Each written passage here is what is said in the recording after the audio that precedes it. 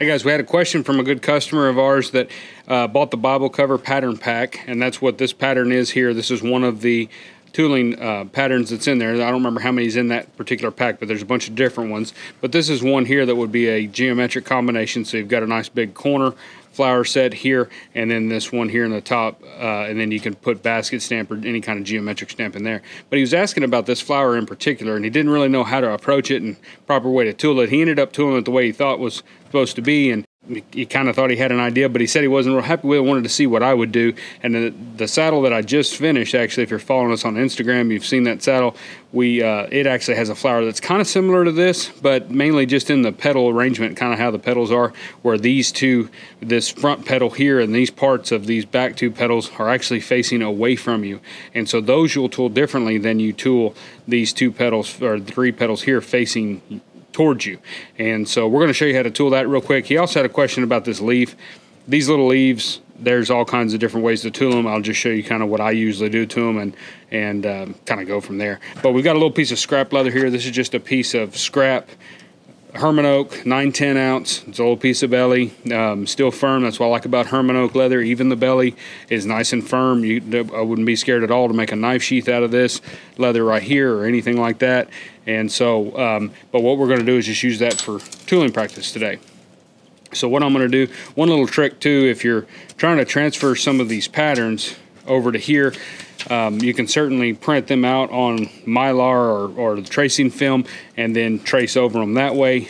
You can also use tracing paper, and the only bad deal with tracing paper is if your leather is cased and you put this on there, it's going to wrinkle and tear really easily because this stuff does not like getting wet hardly at all. So this regular old tracing paper is not a good deal for this if it's wet. But if it's dry, you can draw it on there with pencil.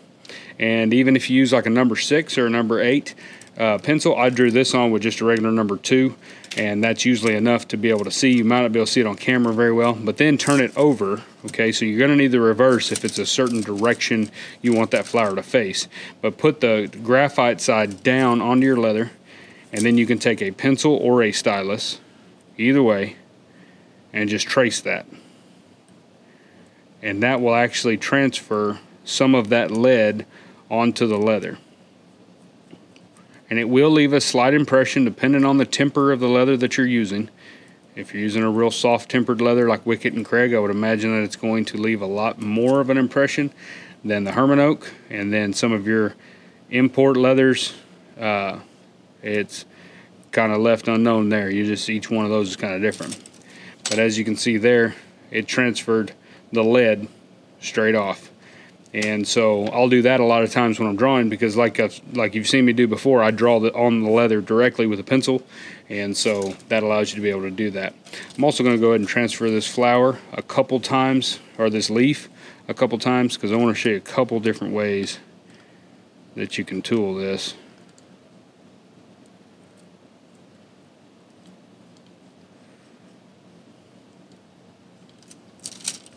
I'm not going to tool the whole pattern that's in that pack just because sake of time. I don't want to make this video super long. I just want to show you how I would tool that flower.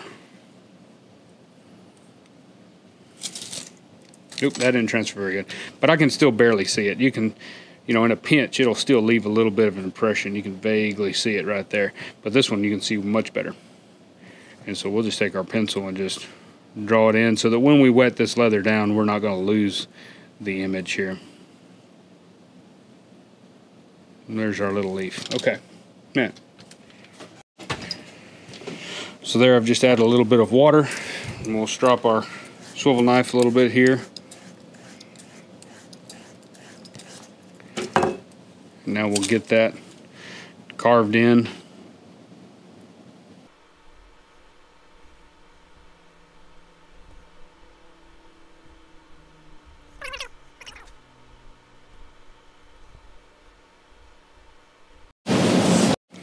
Alright, so we got those carved.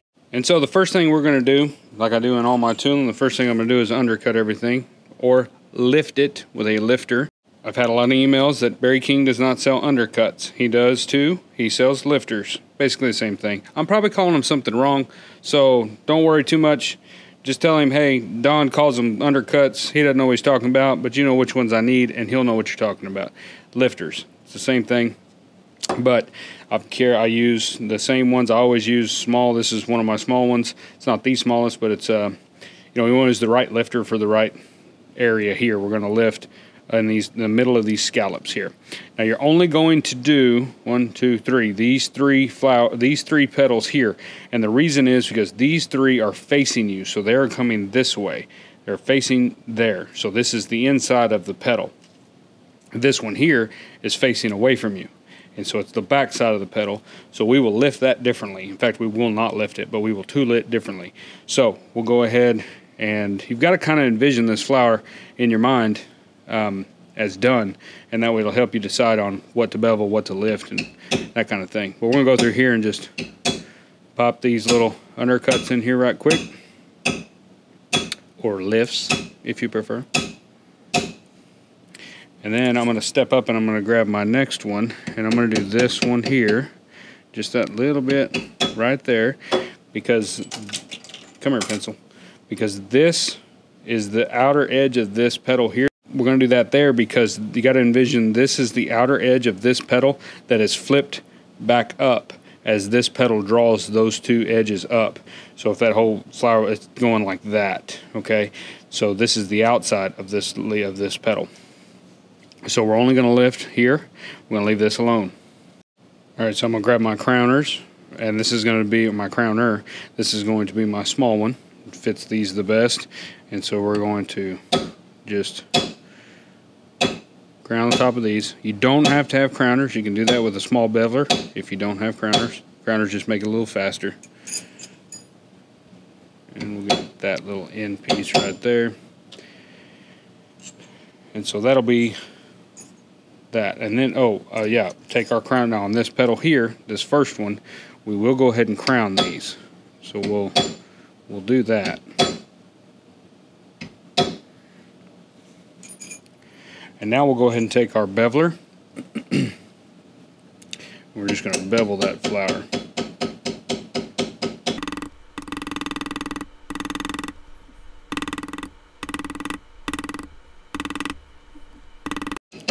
Now here we're going to bevel this petal so that and you can do it a number of ways. You can bring this all the way around here, or you can come in here and have this one look like it's overlapping it just a little bit. My leather, straighten my leather out so I don't get so much bounce. And so you can do that right there to where this looks like it's on top of that one a little bit, and then this one will be underneath. It's just personal preference right there on those lines. You can do whichever you prefer. But now you can see how these are in the background and these are in the foreground, all these pieces here. So you got 3 in the foreground, 3 in the background. You can do a number of different things to this flower and to decorate it. You don't have a flower center. It's in there. It's just you can't see it because of the petal in the way. And so if you want a leaf line, you can certainly do that. If you don't. It's not that big of a deal. But you can come in here and just kind of leaf line out of there, imagining and kind of that it's got a flower center and it's got a little more texture inside the petals to differentiate it from the back side of the petal. That's absolutely fine. You can do that with a pear shader, a lined pear shader. You can do it with whatever tool you'd like, or you could not do it at all. It's whatever you prefer. But that just gives it a little bit more contrast. It's going to catch a little bit more antique. Just make it look a little different. So you can do whatever you want. This is going to be a small Berry King thumbprint, so it's got horizontal lines on it, and it fits these little petals. The top 3 petals we're going to pear shade the way I do all my flowers, just right there in those undercuts, or in those scallops. Again, I drag mine. If you don't like to drag yours back, you certainly don't have to. That's just how I do it.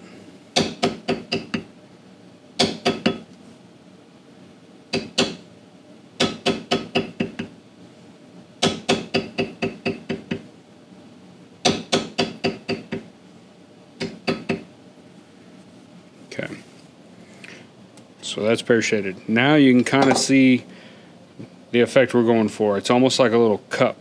You know, it's kind of, this is in front, these are behind, these are facing you, these are facing away. So that's what we're going for. So now, if you will envision with this pedal in particular, the pear shades are here in these scallop sections. So if you were looking from the opposite direction, if you were looking from this away, from behind it, you would see this pushed away from you and this coming to you, because right now it's opposite. So when we tool this one, we've got to push this down, and this down, and this down in between the scallops instead of in the scallops. So it's kind of opposite, but it's going to give you the effect of this from the rear view instead of from the front view. And so you don't want to, if you go ahead and do it just like you did these, it's going to look like just like these. So you want to do it opposite. So we'll get down in where you would have lifted it, and we'll go right off the edge of it. And I like to curve to the middle as we go along. Shorten this one up, don't let it come down quite as far, and then curve the opposite way with this one, and then curve the opposite way and bring it down a little further. And then you can blend these tails. We're going to come in here and do some decorative cutting, but you want to get them as nice as you can. But that'll give you that appearance there. Now that matches the rear view of this, if you look at it. And so then here, this is flipping over. I like to kind of take this and lightly, not quite as hard, but lightly, just kind of pear shade right there. Same thing on this one. And this gives you the illusion that this is flipping over and trying to flip back towards you. Where this it flips over this way, but this tip is trying to kind of come back over here. And so we'll kind of go from that. Now that the flower is tooled, we can go through and relift, if you don't mind relifting. We'll relift where we lifted originally, just to kind of clean it up and give it a little bit more texture.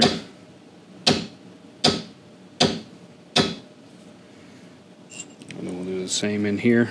Maybe you can kind of bevel around that just a little bit.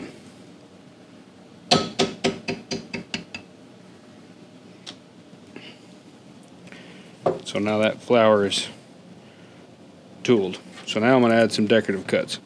The first in here, in these top three, I do them pretty similar, like I always do.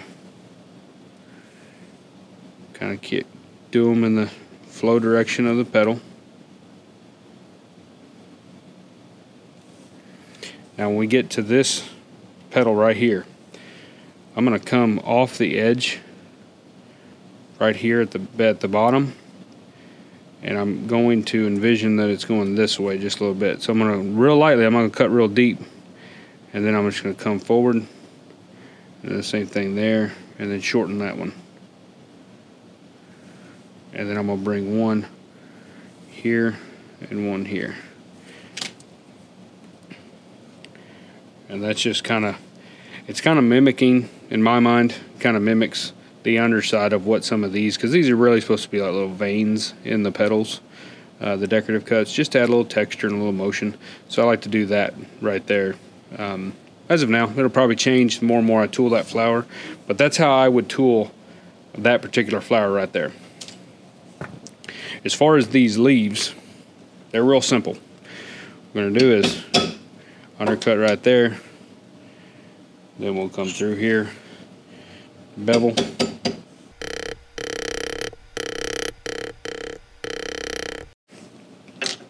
now we'll take our leaf liner like any other leaf. Take our Berry King leaf liner, or any leaf liner that you have is fine. Don't get too hung up on the name and the number and the brand. Just find a quality tool that you like to use, and that can even be a good craft tool. Just something that kind of fits your style, you know, and use that. It's not the tool, it's the tooler. So just try to find the tool that you enjoy using mainly. My favorite little beveler is this one right here, and it's a craft tool, on a very old craft tool, I think, some kind of Craft Japan or something. It's an awesome beveler. I use the heck out of it. Okay, so I've got my leaf. Here's something I like to do on these. I take this tool here, little dot sunburst. You see me use it in some of our other tooling series. And I've even got a craft tool one that I used for years and years. But it puts that little dot and that little sunburst on there. Now one way you could do this is to come in here and use a wiggler and just lightly, every so often around the edge, put a little wiggle in there. And then take your swivel knife and just do upward arcs, like say 3 of them, as small as that leaf is. And so you got the little wiggler tool here on the edge. It's just a little accent. You don't have to come all the way to the vein with it. Just a little bit of accent, and then just take your swivel knife and upward arc cut that right there. And that's usually enough decoration on them. You don't even have to pear-shade them. Now, if you want to, you can. So let's bevel this one right quick.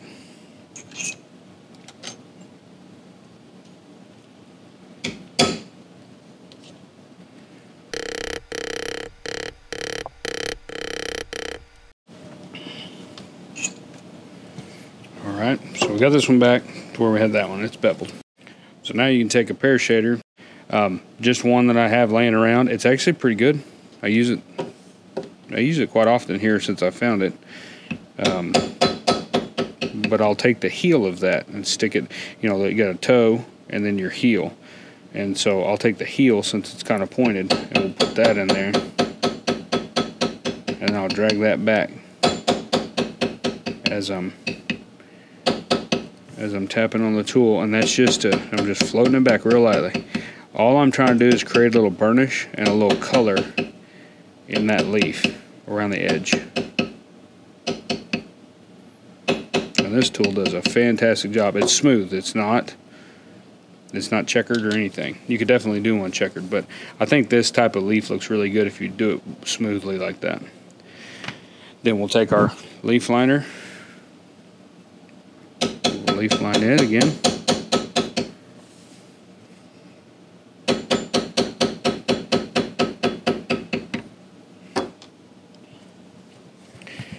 So we've got that right there. And we'll go ahead and take our, I don't know why I do this, I have to do it. I don't like leaving that stem solid right through there. I like to have some type of break. You can also do it with a mule's foot. You can stick a mule's foot there or whatever, but I have that little seed burst tool solely for that reason. Now what you can do is strictly just decorative cut it. We've pear shaded it to give it some texture. So now I can hook in here and just pull a little cut back like that. Do a couple forward arc cuts in here just to give it a little bit of texture. It's going to catch antique, a little bit of motion. It'll look nice. But that is how I tool that flower. And again, that's from this pattern. This is one piece out of the Bible cover pattern pack, the companion pack that we did on building a simple Bible cover. This is one of the patterns in there. And so he just had a question. I thought, man, that is kind of a neat flower, and it's kind of different. It's different than the flowers we've tooled in the tooling series videos and stuff. And so I wanted to go ahead and show that real quick, just to kind of give you a little different effect and maybe give you some ideas for some different types of flowers in your work. So I hope that helps. If you have any questions, let me know. I appreciate y'all, and we'll see you in the next video.